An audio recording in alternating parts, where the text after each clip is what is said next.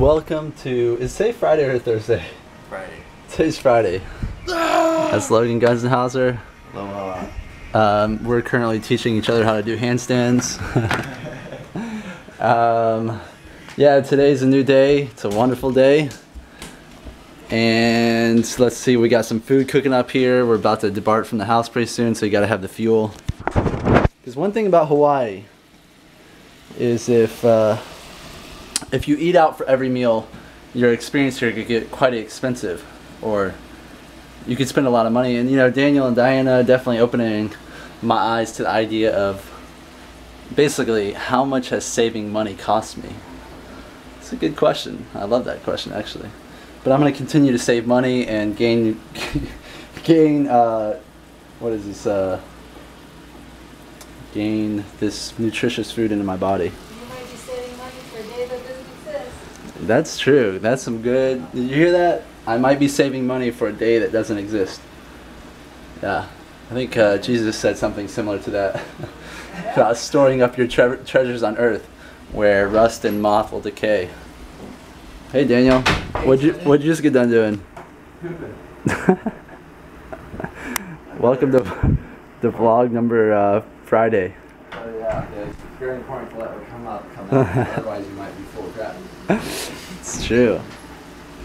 Yeah, speaking of crap and emotions, that's how we see emotions a lot of times, is the more we suppress our emotions, the more we suppress what's actually coming up in us, whether that be happiness, laughter, crying, sadness, embarrassment. The more we suppress this, the more we get clogged up. And just like our crap, could you imagine suppressing your crap when you had to go? What would happen to your body? I believe that our emotions have a similar effect. I would like for us to imagine one more thing while we're on that topic. Can you imagine if you're being really happy and blissful and joyous and someone's like, what's wrong? So, why is it that a lot of times when someone's being angry or sad, they get that response? What's wrong with you? Maybe we can start celebrating that when someone allows themselves to feel the gift of anger and or sadness. Yeah. You're telling your story to a friend. Right, yeah. That's a good practice. Teaching the videographer. You're awakening the Daniel Leany.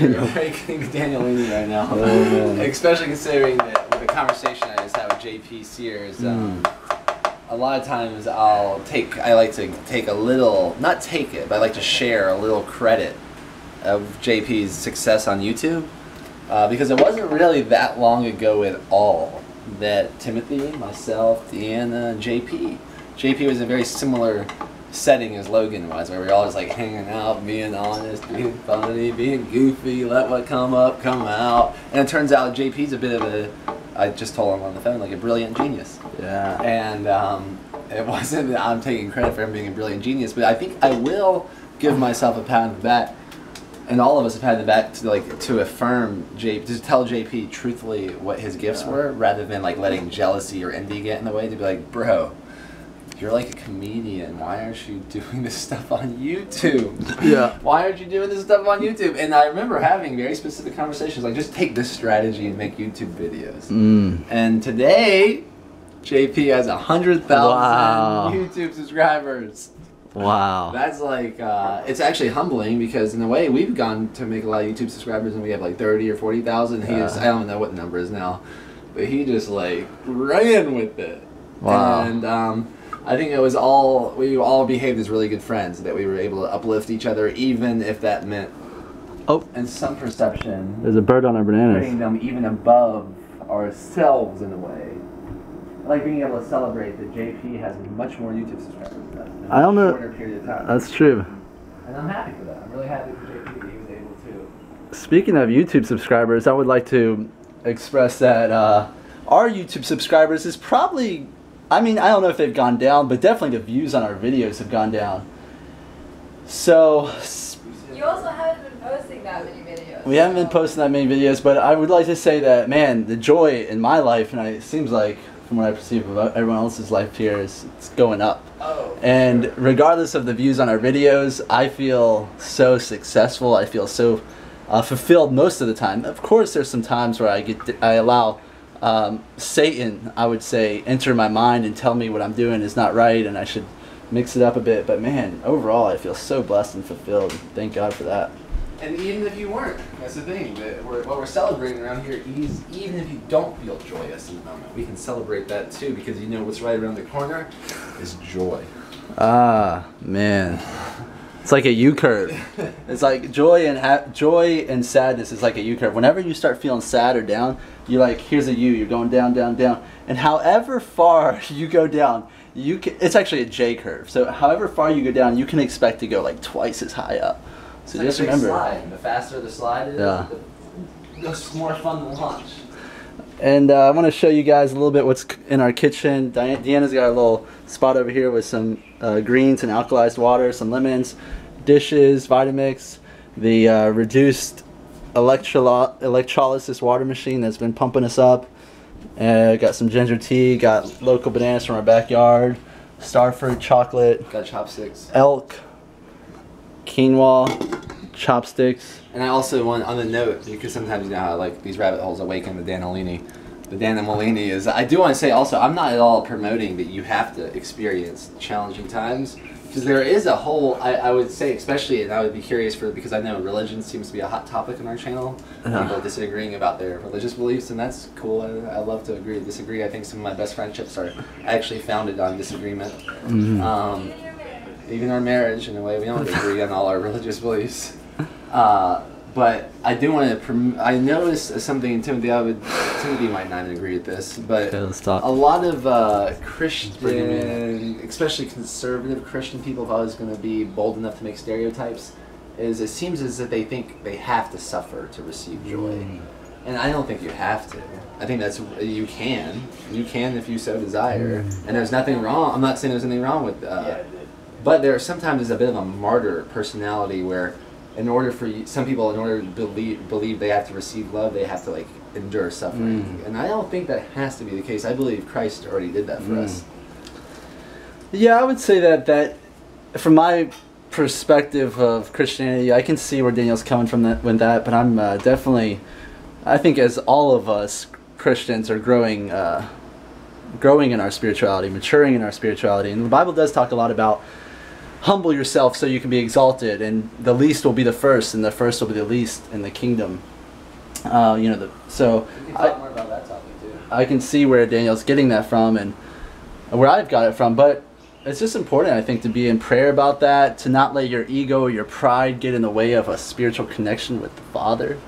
So that's the very individual basis, I'd say. I love the quote, like, you have to, in order to gain life, you have to be willing to lose it. Yeah. That idea. And what I take that as is in multiple ways. But one way I take it as, if you want to gain fulfillment, then you have to be willing to lose or to shed layers of your ego. You have to be willing to sacrifice your image to find out who you really are.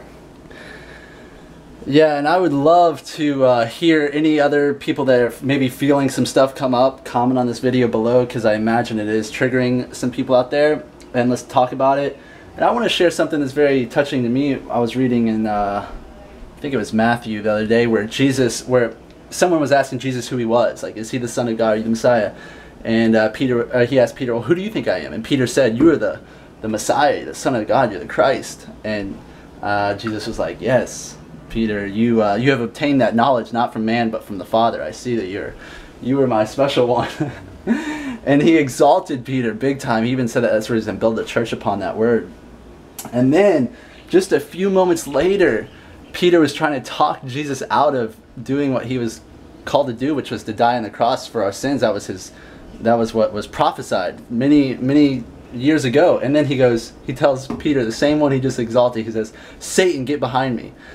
So the point in that story, which is such a meaningful story to me, is that just a few moments, one can be filled total with the light of God and that Christ consciousness, and then just moments later can be filled with what Jesus was referring to as Satan. So there's good and evil in this world, and it's just a choice of what are we going to fill our hearts and our spirits with. And I would challenge anyone to disagree with me that there's good and evil in this world, because there definitely is. You see it in wars, you see it in all the stuff that's going on out there. And I just want to ask you, well, why would someone choose to do something like that? Do you call the wars going on in your body as good and evil? Yes. Is the bacteria evil and the white blood cells good?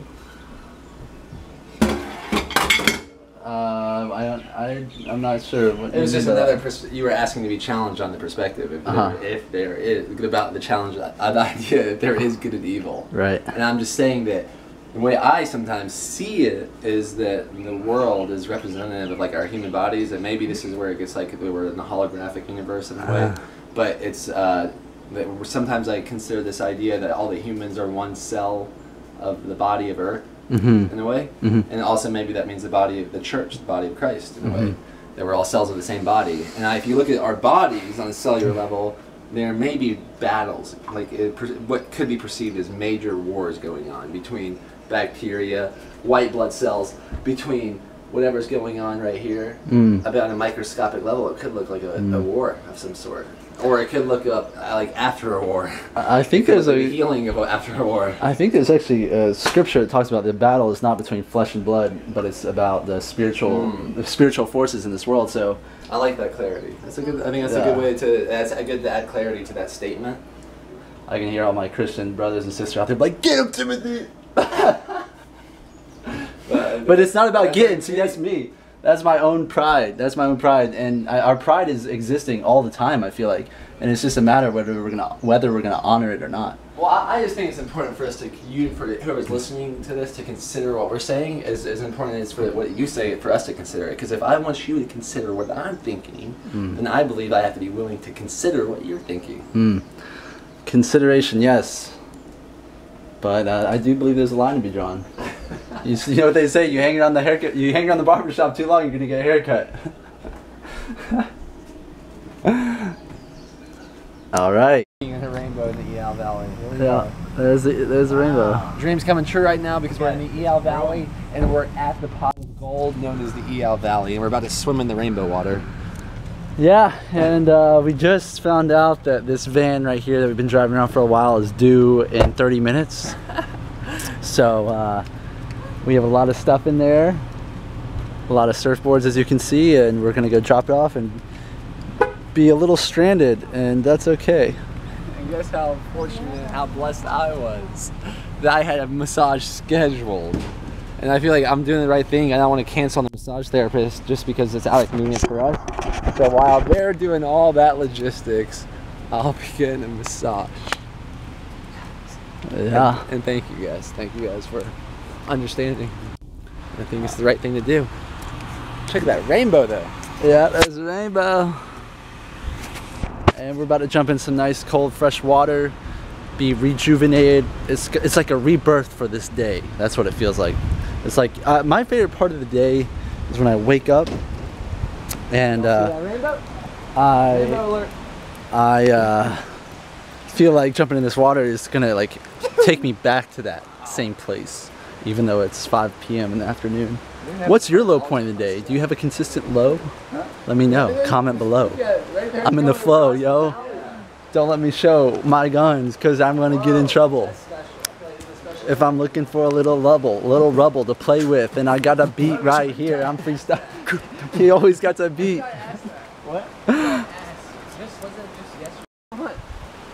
Dang, I wasn't even filming when we did that little beatbox sesh. You want to do it again? Yeah, you hit that beat, man, and I'm gonna flow with it. And I got that rainbow in the background, and I'm hitting my flow. This ain't no slow rhyme for you, Chos.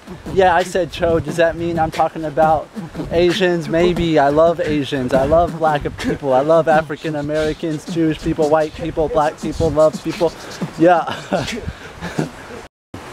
Now that we realize what the signs mean, we realize what these signs mean actually. What is that? And this is no disrespect to anyone in Hawaii or anything, but I think the signs that tell you don't go back past there, I've chosen to interpret them as only go back there if you're supposed to be back there. And for you that know you're supposed to be back there, know it. Yeah. Or you have faith in it. It's the trailhead marker. We're in a bit of a rush here because we got to get our car back by a certain time. So one thing about vlogging is someone's got to hold the camera. So I've chosen to hold the camera while Daniel gets the glory of going in the water. I'm going to get in the water too, but I'm just getting him on camera doing it. Yes. Apparently. That's video blog worthy. Apparently someone thought we were dead down there because we were... Yeah, because you were standing still or something. Those people there thought you were dead.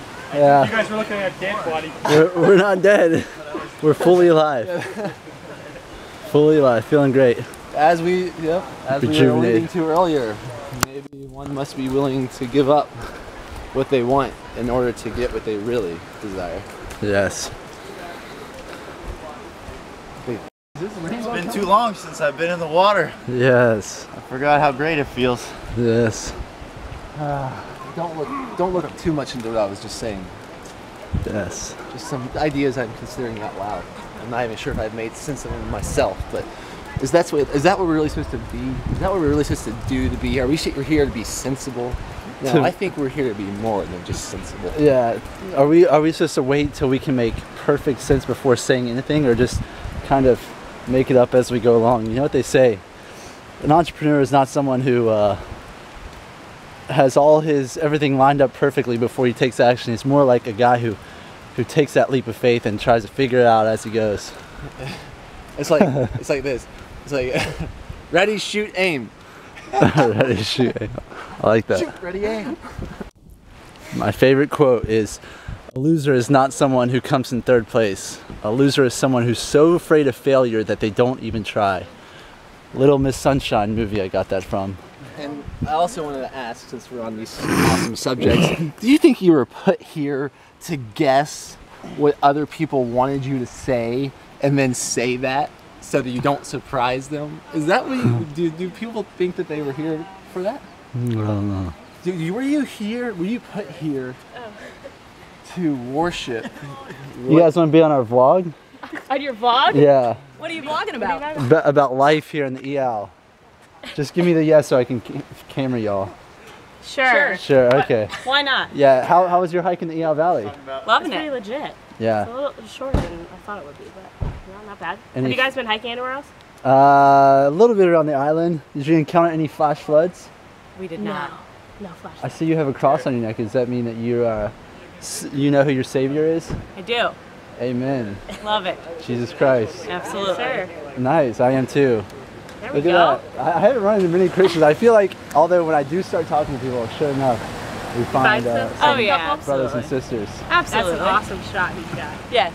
That's awesome. We live on the dry side of the island, so it's nice over here. This is cool. Lahaina side? Yep. Yeah. Okay, cool. Yep. Cool. Where you What's guys your from? names? Summer. Summer. Ria. Rio?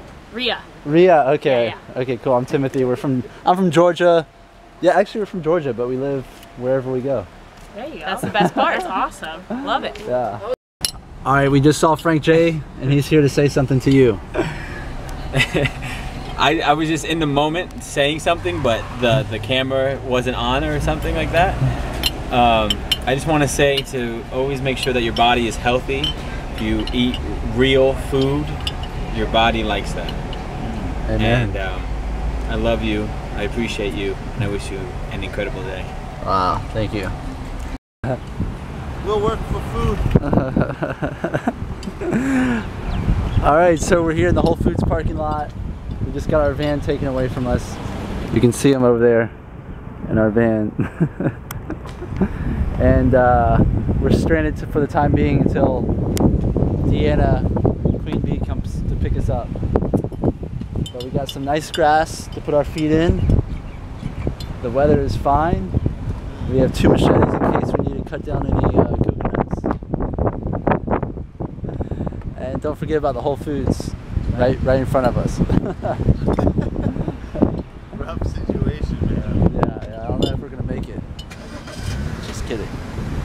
So we're waiting on Daniel to get done with the massage, and we're gonna do some tricks. What kind of trick do you got going there, Logan? It's my ab. Nice, lever.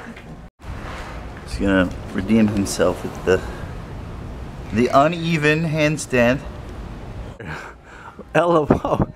Incline one-legged downward dog. Nice. Tricks on us.